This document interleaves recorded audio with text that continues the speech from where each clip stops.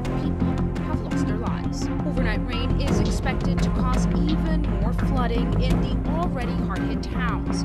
The expectation for more rain and the heat will also make the search harder.